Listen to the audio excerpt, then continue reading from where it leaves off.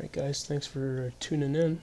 I've had quite a few requests to go through step by step on how I support my 3D prints.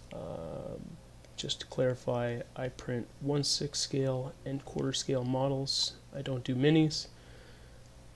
Almost all the tutorials I've seen online have all been for supporting minis, and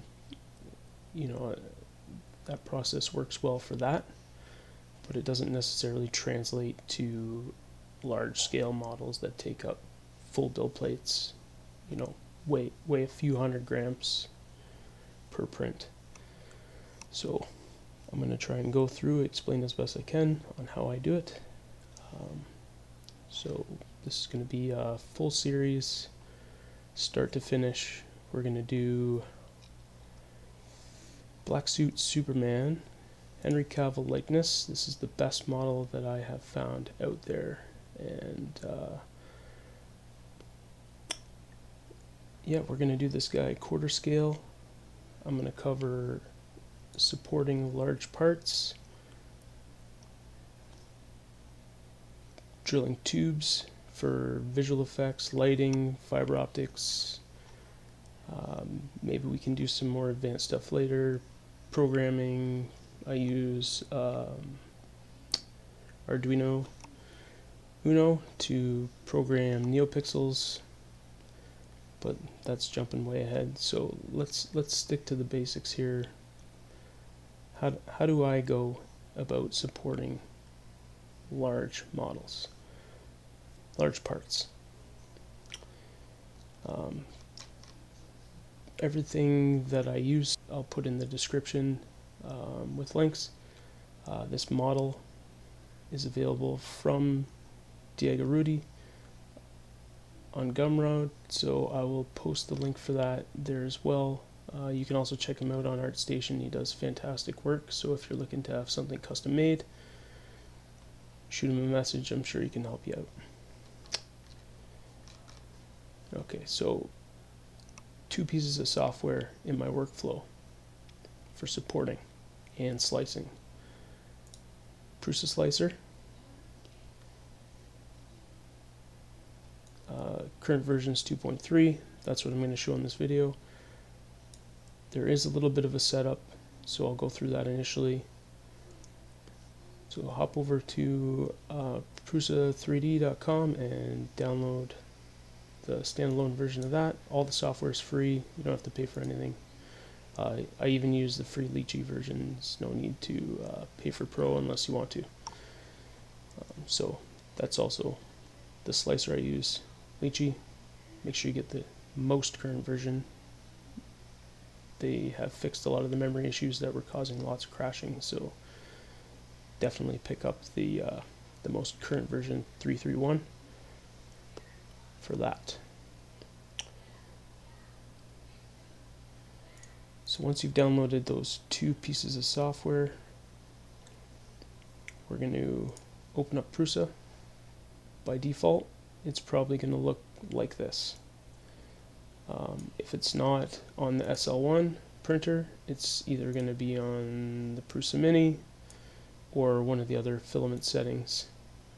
So first thing you want to do is switch this printer, switch it to SL1. So the first thing we need to do is customize our platter size or build plate. If you have a small resin printer, Mars Pro, Photon, any of those small resin printers, this build plate will probably be good enough. But for any of the 8.9 inch printers, you're going to have to customize your build plate size. So in order to do that, we go into printer settings, and under the general tab, we're going to go bed shape, set. We know it's a rectangular shaped bed. I'm running Elegoo Saturn, so 196 by 126. And max print height, this is your Z-axis, so 200 for the Saturn, Mono X and I think the EPACs are both around 250, but just check with your, the settings of your printer to see where that should fall in line. We're going to save this as a new profile. We're going to call it, for me, I'll do Saturn. So now you got your platter size set. If you go back to platter, you'll see now you have a proper representation of the area you have to work with. So next thing we're going to do is set our support settings. So to do that, we're going to go into Print Settings, Supports. Now, all this here, support head, I leave all that default. The only thing I change in this window is from zigzag, switch it to dynamic. And what this does is it adapts the supports for the estimated weight of the model that you're printing. At least that's what I've seen that it does. The second thing I go in and change is under pad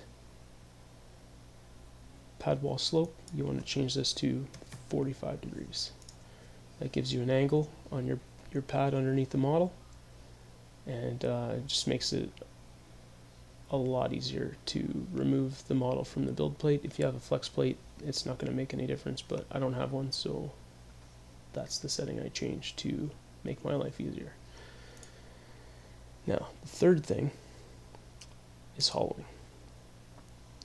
So you can set it up to automatically hollow the model,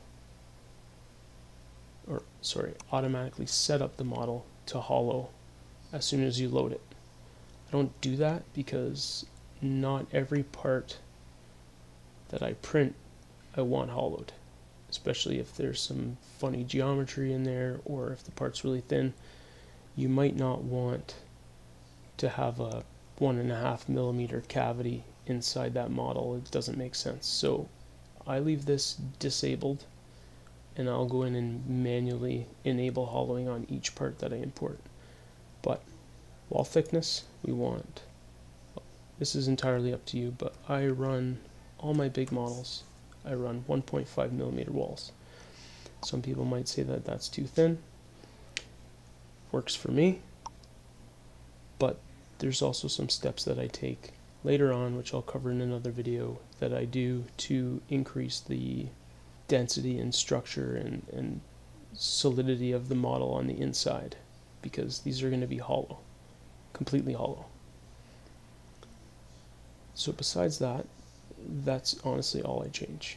We're going to run auto supports. I have 0 issues. If I have a failure, it's 99% of the time my fault, or FEP change, maybe I let the resin sit in the vat too long. Those are usually the only issues I deal with. So once you have those settings changed, we're just going to save this again. Or sorry, we're going to save this as a new profile, because we don't want to save over the preset. So we'll call this Saturn 2.0. Sure. So back to platter size, we're going to bring in a model. We're going to bring in the largest piece of this model, besides the base obviously, but the base is going to be a mix of probably FDM, maybe resin, maybe all resin. I don't know, I haven't really decided what we're going to do there yet, but we're going to bring in his chest. This is the largest piece of the whole model. We're going to max out the build plate of this Saturn. We're going to print this guy quarter scale. So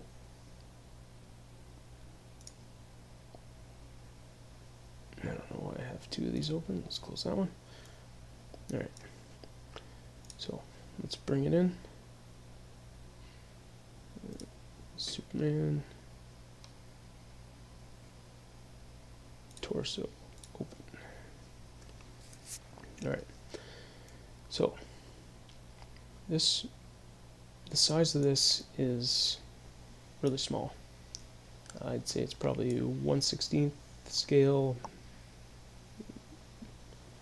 maybe a little bigger. That would be pushing it though. It's pretty small, but I compared it to some other quarter scale models, and we need to scale this torso 425% to hit quarter scale.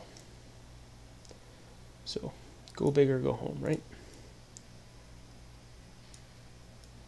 Alright, so we're just going to orient this so that Prusa Slicer will like it. Now, you see the model is blue. Well, it goes blue when there is a part of the model that's outside of the build volume. See? So you want to just manipulate it until it's green, and Prusa likes it. Right there. It should be pretty good. Alright. So Prusa Slicer likes it. We're going to go ahead and make our holes. Now, rule number 1 for printing big models. Big models need big holes. The suction force on these is ridiculously large. It's not like printing a mini. I've seen guys trying to use 3D Printing Pro's settings to print huge parts, and it's not going to work. Tiny support heads, they're just going to rip right off. Suction force is crazy. But another thing I've seen is when you scale up, everything has to scale up. So you can't put a 2mm hole in a model that the chest cavity is almost 5 inches across. It's not going to end well. I'm going to try and just rotate this a little bit more, because when the supports kick in, we want to try and have them, as many as we can, go up the back. So that looks pretty good. Alright, so big models, big holes. We're going to enable hollowing. That's the setting I talked about here. Print settings, hollowing. If I had this enabled, as soon as I click on hollowing, it's going to enable it. So I don't do that because it's bit me a couple times.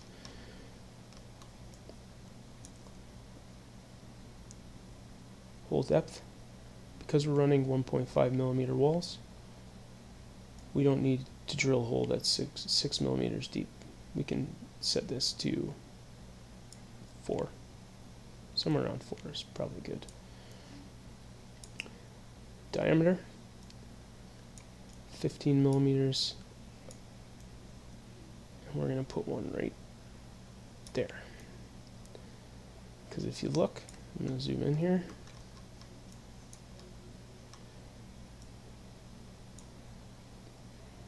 First layers are going to start here. You want to break that suction force as soon as possible.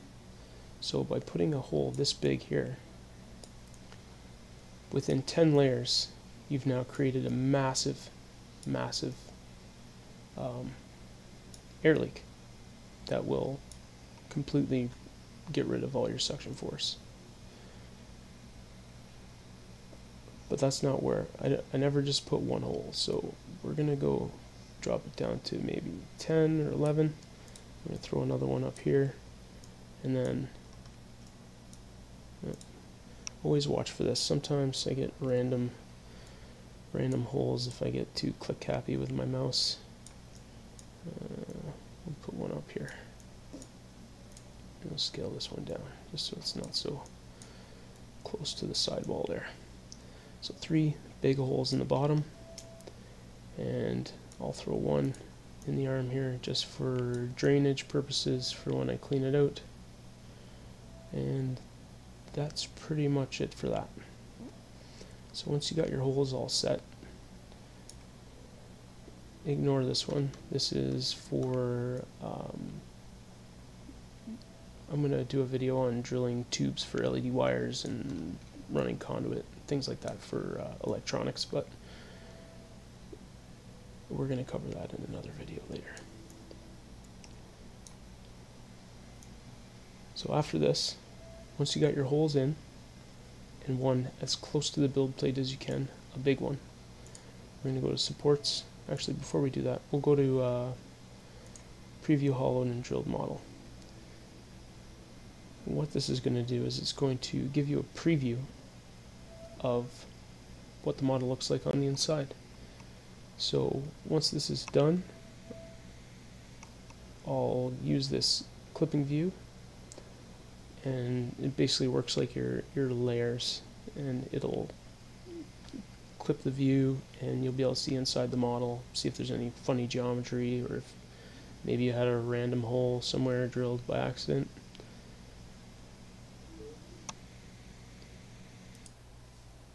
Alright, so here you can see that the hollow and drilled model is, well, you can see a preview of it here. So you see the holes go kind of translucent, you can see into the middle.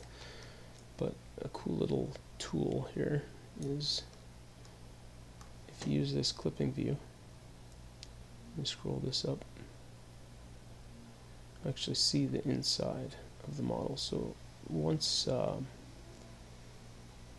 have my holes drilled, I'll do this so that I can get an idea if there's any weird geometry, or sometimes you'll end up with a double wall somewhere and you might need to increase your wall thickness just to get past that. But I just get a good idea of what I'm looking at on the inside before we support this. So for instance, like you can see this arm key here is going to be kind of hanging out into nowhere, so we're going to have to make sure that Prusa puts supports on the inside.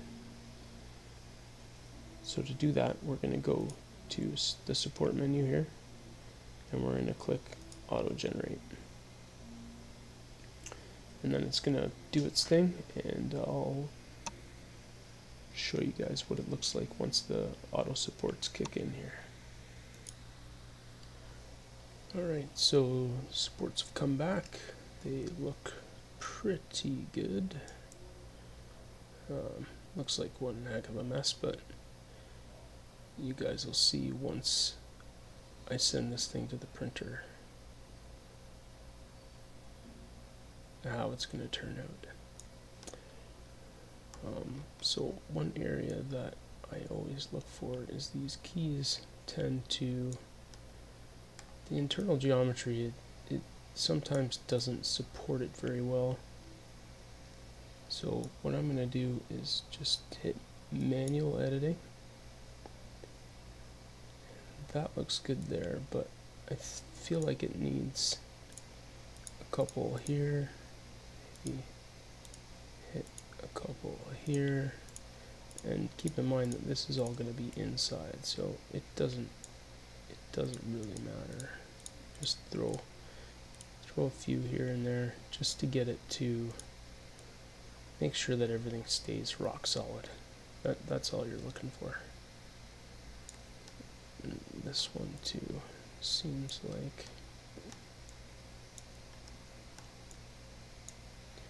there's not quite enough here, so we'll just put a bunch here. I mean, if you miss,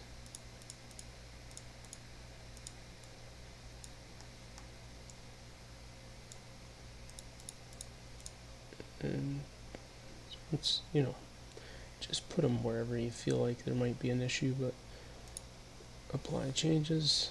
It's going to update it.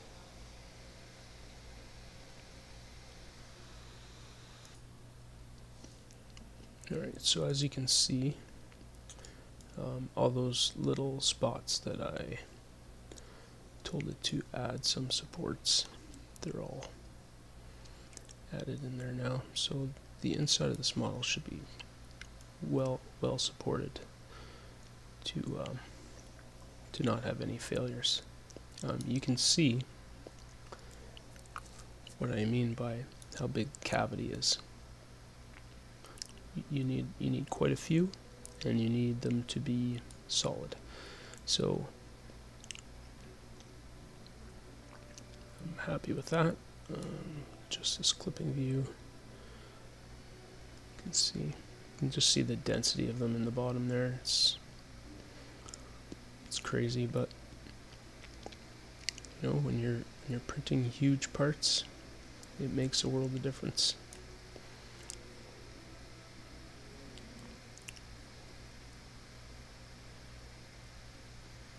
So it's saying that the object is outside. When it generated the support, the raft here is just kind of sticking out. So all we gotta do is move this up until the supports turn green. There we go. Alright.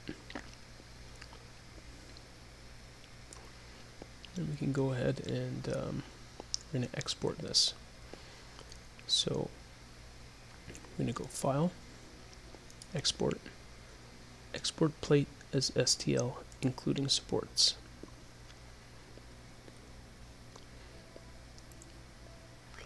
We're going to call this Superman Torso Fixed Tubed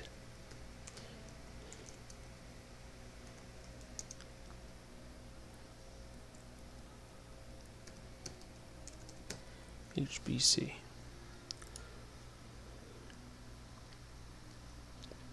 Let that save out. This model has a lot of geometry, so it might take a while. Might take less time depending on what you're slicing. But once it's done, come back and then we'll move on to Lychee. Okay, now that the file is exported, you'll see it down here. STL file exported. Path, you know where to find it.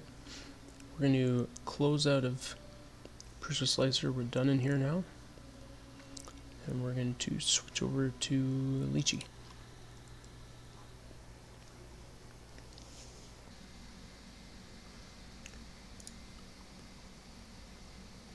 We're going to bring in our model, add files. It's always going to give you this warning, so say yes.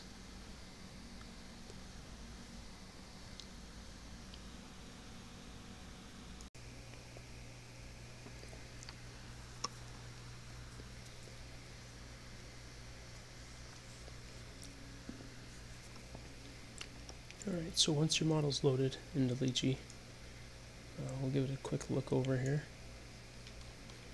Make sure that there's no areas that are outside of the build volume. Sometimes switching between slicers, it doesn't always correlate for the build plate size, but that is looking pretty good. This is still telling me that there's a mesh issue here. I've looked at it, I don't see anything that's any concern, but you can always repair it through NetFab or whatever. Keep in mind that if your file is over a certain size, NetFab's not going to work. Okay, so no more issues. Just go to export.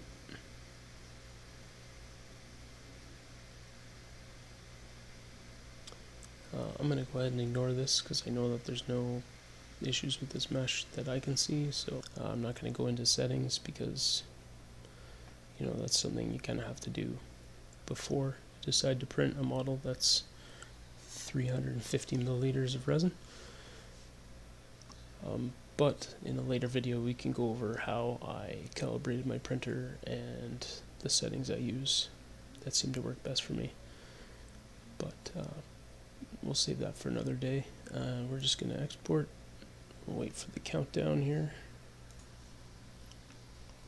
Hit continue. Let's save this as HPC. And let it slice and get it on the USB drive, and hopefully I can get a time lapse of this thing actually printing for you guys. So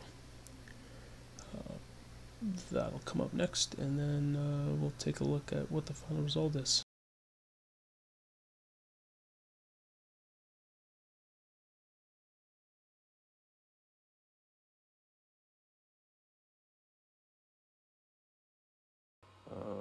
you'll see, hopefully the time-lapse worked, but you'll see that there is a color change there. I had to go from gray to flesh colored. I ran out of gray in my vat, so that's the only reason for that. But here's the side that all the supports are on. You can see that we just have some very, very minimal cleanup to do. All the details are still in there. You can see all the details in his belt. All the details in his suit were retained. We just have to do some light sanding, and this thing will be ready for primer.